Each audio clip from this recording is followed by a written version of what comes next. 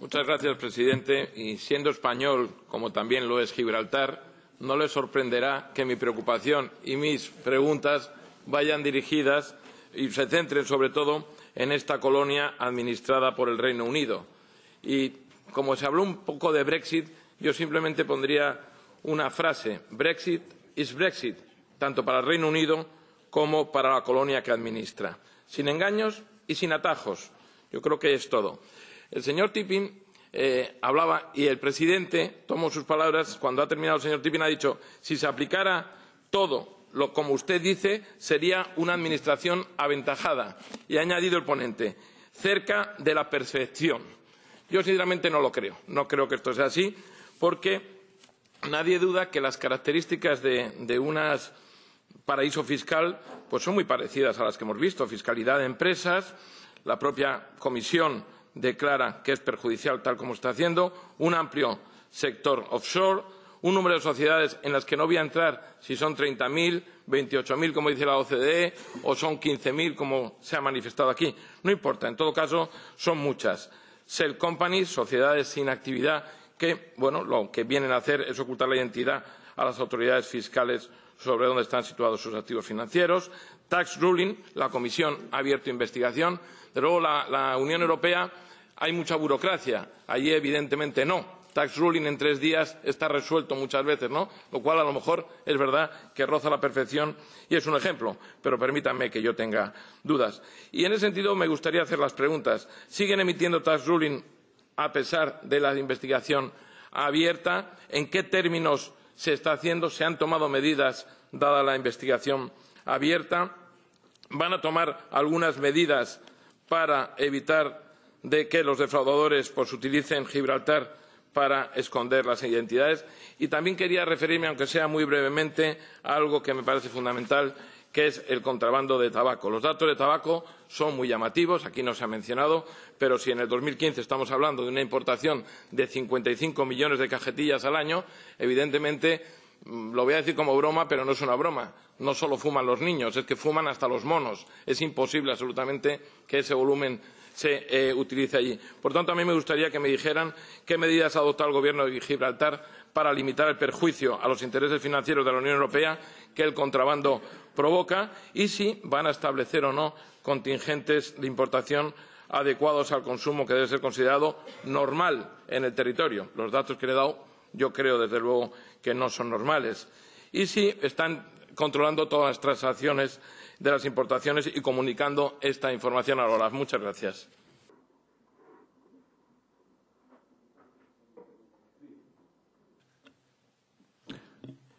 Mr. Chairman, thank you very much.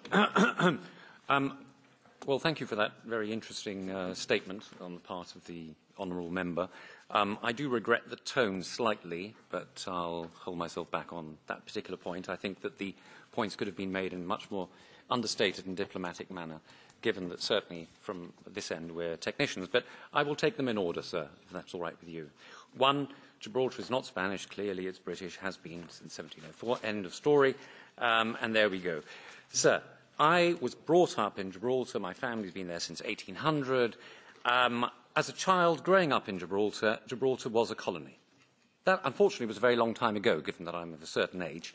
And that was around, when I was 5 years old, Gibraltar certainly was a colony. Anyone who makes a statement that Gibraltar is a colony today is almost delusional, sir. And I put it in those strong terms in the same way that you have put to me your particular view. The ambassador to Spain, the United Kingdom ambassador to Spain, wrote about a year ago a public letter in which he recognised, sir, that Gibraltar is a fully self-governing, fully self-financing British overseas territory in which the competence of the United Kingdom is restricted to foreign affairs, defence and certain aspects of internal security and nothing else. This is not the 1960s, sir. This is not a situation in which the governor of Gibraltar, whose sole function, essentially, or one very important function, is to represent the Queen as Queen of Gibraltar from a constitutional basis, sir, does not have, underline, does not have executive authority in Gibraltar. Now, I was letting myself getting carried away, for which I apologise. I now turn to the rest of the statements that you have made. Brexit is Brexit. I think that in my statement I said that we were planning on the basis of a hard Brexit. Correct. We don't expect to have anything else. In the answers to the written questions I mentioned, perhaps the gentleman hasn't had a chance to read those, all of those, but I did mention that we were resigned to, despite the fact that Gibraltar had voted 96% to remain within the European Union. We are now where we are. We've been dealt this set of cards and we have to deal with it. We, from a Brexit point of view, are resigned to the fact that it will be hard. Why? Because we contemplate no concessions with regards to the obtaining or otherwise of a different special status. Turning to the rest of the points in order, with regards to tax haven, so I've recited countlessly the number of tax information exchange mechanisms that we have in place, etc. I point to two facts, though, so that we don't get involved in a ding-dong about whether what I'm saying is correct or otherwise. We answer Spanish requests for information, but more importantly, let's get to the nub of the issue. In September of this year, we are going to transfer bulk data to all member states of the European Union under the terms of the Directive on Administrative Cooperation as amended. Therefore, sir, the Kingdom of Spain will be receiving, in September 2017, bulk data on all financial accounts held within Gibraltar. I turn to tax rulings, because I'm conscious of the time. Tax rulings. The European Commission, the nub of the matter with regards to tax rulings issued in Gibraltar is that they should never have been called tax rulings in the first place.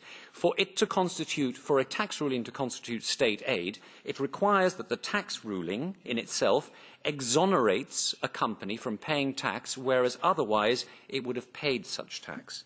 Gibraltar has looked at every single one of the interpretations of the law that have been carried out, that were issued then, and is satisfied that in none of those cases has the Income Tax Department in Gibraltar exonerated companies from tax, in other words, exonerated companies from tax when they should have actually been paying tax on that. So we are entirely confident. We continue to work with the Commission. We continue to send information with regards to that.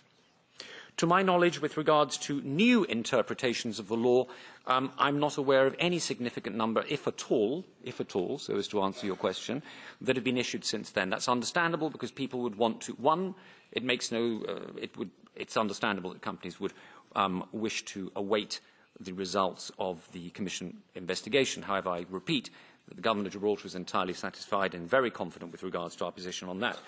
Finally, sir, this slightly random introduction of tobacco, which, it's not my particular field, given that I am responsible for financial services rather than anything else, and I fail to see the relevance of that particular question with regards to the Panama Papers, etc., etc., etc. But just touching on it for one moment with regards to we publish, sir, and I refer to it again, and I think I'm going to make sure that the committee all of you receive a copy of our national risk assessment. The risk assessment talked of an analysis of theoretical threats, vulnerabilities and risks in a money laundering and terrorist financing context. Now, this is as required under the Financial Action Task Force guidelines. And the gentleman may be interested in knowing that included in this methodology and included in this risks are a whole number of different sectors which theoretically could provide a scenario in which there could be for example, a money laundering event. And basically, what do we do to avoid such risk events?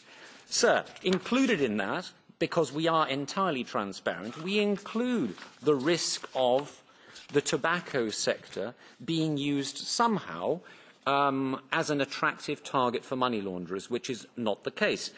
The point of us being as open and transparent in this area as possible is to make sure that it is entirely the case that these risks and threats are addressed. With regards to volume of tobacco, etc., again, we could sit here and argue all day long, or discuss all day long, I should say. But with regards to the following, the gentleman is aware that we have some 10 million visitors at least, I don't have the latest numbers to hand, that cross the land frontier with Gibraltar, all of whom, if they are over a certain age, are entitled to purchase a carton of cigarettes and cross the border with that, subject to, obviously, to Spanish importation rules. Secondly, the Government of Gibraltar, as you are fully aware, and the Chief Minister of Gibraltar has repeated ad nauseam in the past, introduced very severe legislation in respect of how much tobacco can be purchased by individuals, where can that tobacco actually be carried, it cannot be concealed upon a person, and to mitigate the risks contained, the theoretical risks and threats and vulnerabilities contained in our national risk assessment. So, I apologise for taking up that time. I hope I have gone some way in answering the question. Thank you very much, sir. Thank you very much to the representative of the three jurisdictions. Many things have been said, but there's a general point that I wanted to make, which is that you have extremely aggressive tax regimes that pose a really competitive disadvantage to the rest of the EU. And I have to tell you, in the light of Brexit, it is very clear that for the interest of the EU, your access to the single market should not be taken for granted. And my question is very simple. In the light of the Brexit negotiations, would you be ready to significantly change and reform your aggressive tax regimes in order to secure your access to the single market? Because otherwise, and I want to be very clear on that, many groups in this chamber will ask for very concrete restrictions and even sanctions for the access of the single market if many of the things, like for instance, if I take Gibraltar, where for instance the income obtained outside Gibraltar does not pay taxes. There are also free taxes for incomes like intermediary activities, consultancy fees, passive income. If all this continues, it is absolutely interesting of the EU of not granting free access to the single market. And this will be asked in this chamber by several groups. And my question then is, are you ready to change those regimes? And then I have a concrete question, and I will end here, Chair, for Gibraltar, on the Category 2 status for some individuals that you are granting. Because you have currently 320 individuals with that Category 2 status, meaning individuals with different citizenship becoming tax residents in Gibraltar to benefit from your generous fiscal regime for rich people. The upcoming automatic exchange of tax information, you've been talking a lot about this today, which you committed to implement as of this year, foresees automatic information for non-residents. So my question is very clear. Out of these 320 individuals, will their information be shared or not? Or will you continue to be hidden the information for the citizens that will be granted Category 2 status? Thank you so much. Briefly, on Brexit and the single market, we're working on the basis that we're not going to have access to the single market. I mentioned hard Brexit before. With regards to citizenship, let me put it like, no, sorry, not citizenship. We don't offer citizenship. Residence. The answer is as follows. If an individual is tax resident in Gibraltar as at a certain point in time, then that individual will be subject to reporting on what the individual has in Gibraltar. In other words, if I, for example, am resident in Gibraltar, which I am, then the reporting is to the income tax authorities in Gibraltar. If I, however, was resident in, say, the United Kingdom, then the reporting would be to authorities in the United Kingdom. So the straightforward answer is, yes, you are right, in so much as if individuals are legitimately resident in Gibraltar, then they would not be reported on to another country in which they were previously resident, unless the timing of the directive on automatic information and the common reporting standard caught them by that manner. Except for the United States, because in the United States we report on US persons regardless of where they're resident. Yeah. Okay. 20 seconds. 20 seconds. That means that nationals of EU member states that have been transferred their wealth in Gibraltar and that are right now fall under Category 2 status, their income and the information will not be shared with the rest of the EU. Is that correct?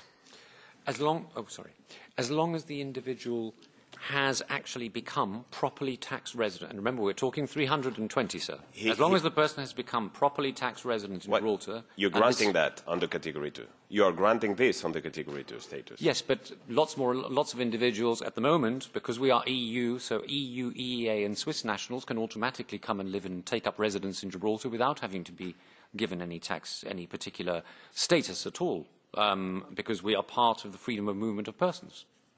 But in general terms, the principle that you are pointing out is if somebody transfers their tax residence, truthfully, moves from, say, for the sake of argument, the United Kingdom, and moves to live in Gibraltar, will they be reported on back to the United Kingdom? The answer is no, because the reporting systems, unless you have a citizenship form of taxation like the United States does, where it doesn't matter where you live, it's all about what your nationality is.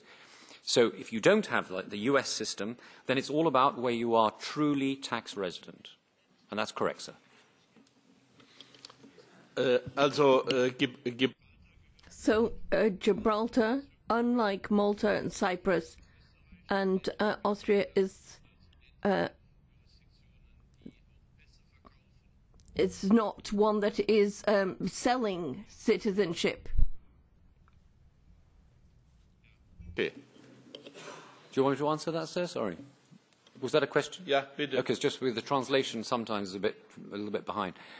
No, we do not offer a citizenship program at all, a passport program. There are lots of EU member states that do, but we do not.